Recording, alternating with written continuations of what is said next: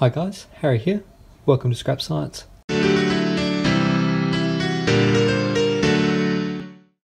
Today what we're going to be attempting to do in this nice short video is turning some carbon rods, these graphite gouging rods for welding or something. We're going to attempt to turn these into very simple gas diffusion electrodes for electrochemistry. I'll show you what I mean. So let's say this is a half cell for an electrochemical reaction. We have a salt bridge going off to another half cell over here. We have this filled with maybe sodium chloride solution. We have an electrode, and what we want to do on this electrode, let's say it's the cathode of an electrochemical cell, what we want to do is reduce chlorine gas to chloride ions. Now to do this, obviously we need that reduction reaction to occur on the electrode surface. So let's say we have, that's how I learnt to draw it back in high school, some kind of enclosed container over the electrode, and we have an input of chlorine gas. And now on the electrode surface, provided that we have the rest of our electrochemical cell set up correctly and our electrode is inert, chlorine should react on the electrode surface in the reduction reaction here. That's how I remember learning about it in high school. However, it's not quite that simple, because for this reduction reaction to actually occur on the electrode surface, it can only actually occur on the junction between the solution, the electrode, and our gas inside this closed container. So clearly the only place where the reaction can actually occur is along this boundary right here, which is really not a very high surface area for the reaction, and the reaction will be unimaginably slow.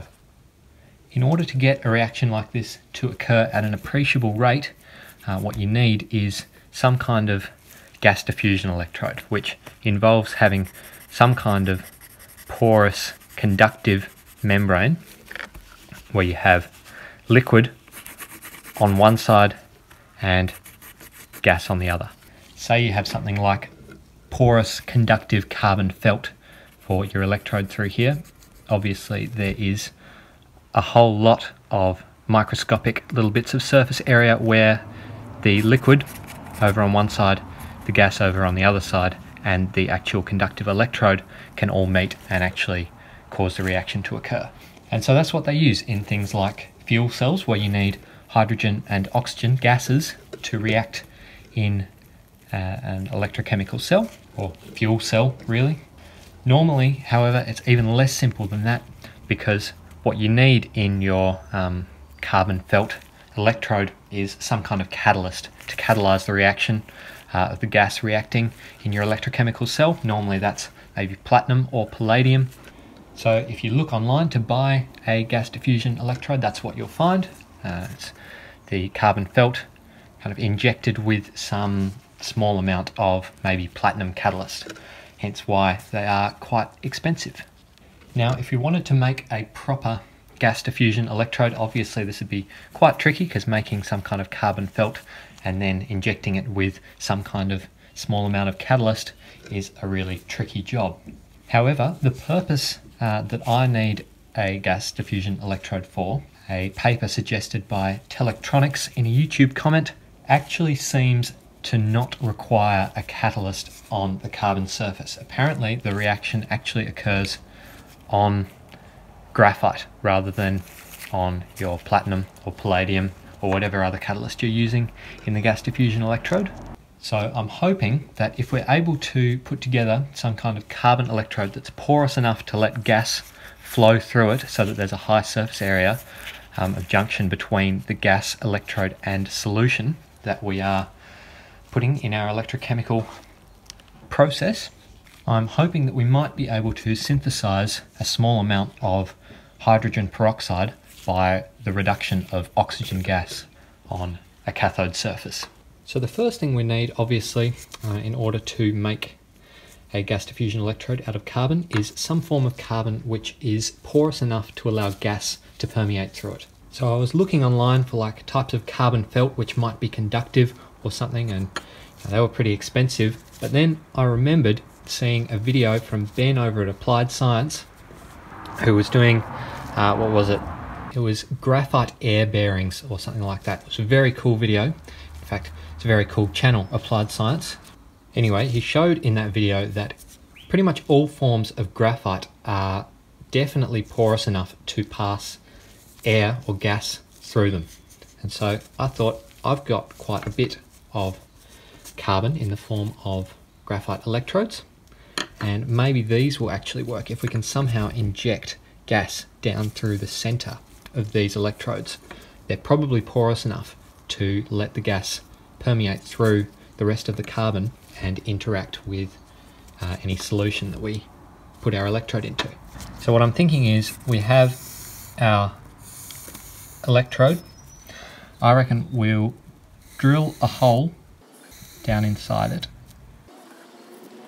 and when we do our synthesis we can inject oxygen gas in through the center of the electrode, and it should hopefully be porous enough to allow a high surface area of connection between the gas, the oxygen gas, and the solution that we're dipping our electrode into. So the first thing we're going to want to do is maybe let's take this piece of graphite and we'll drill a hole that goes right down through the middle.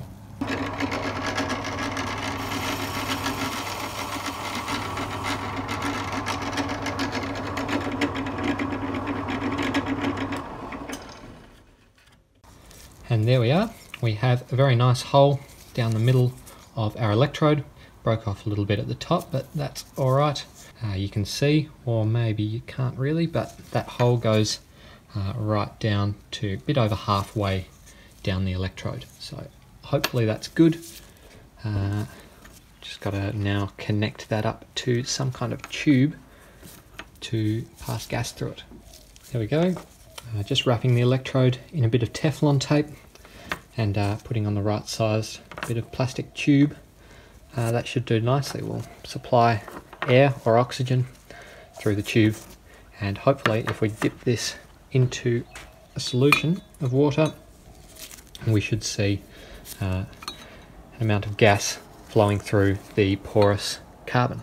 Alrighty, I just tried blowing into it with my lungs to see if any gas would come out of the carbon, and I got a couple of tiny little bubbles, but obviously human lung pressure is not enough to get a appreciable amount of gas flowing through our porous carbon. So maybe let's try connecting this up to a bike pump or something. Yeah, this works way better. Watch this.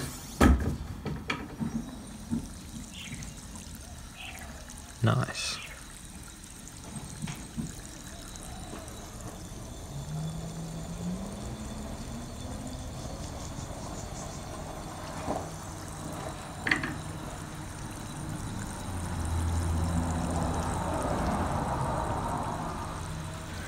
What are we running at? Bit under 20 psi, so that's not too bad.